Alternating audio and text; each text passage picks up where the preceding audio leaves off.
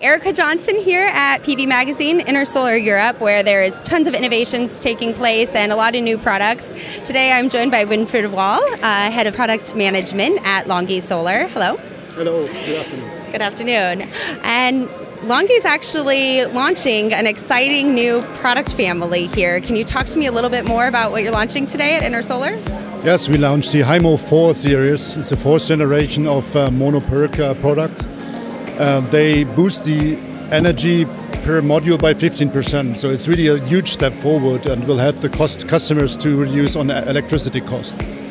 Amazing. And what are kind of the differences with this new product line in comparison with the last HiMo 3? Yeah, the technology is quite similar. It's mono-PERC, upgraded mono-PERC technology. The wafers are bigger, that's a big difference.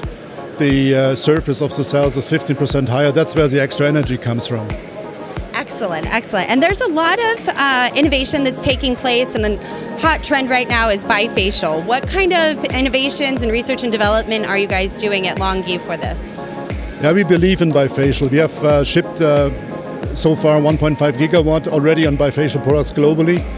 And bifacial as well helps with the backside gain to produce more kilowatt hours, which at the end reduces the LCOE.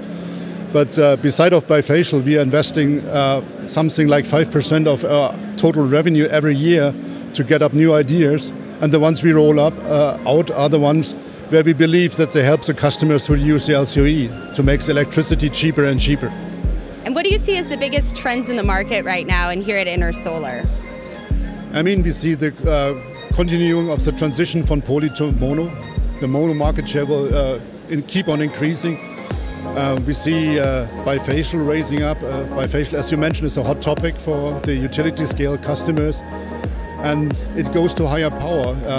At the end of the day, the cheaper the LCOE is, the more we can reach in the global market. And we want to grow, we want to replace the traditional energies. Yeah, exactly. It's very exciting for the energy transition.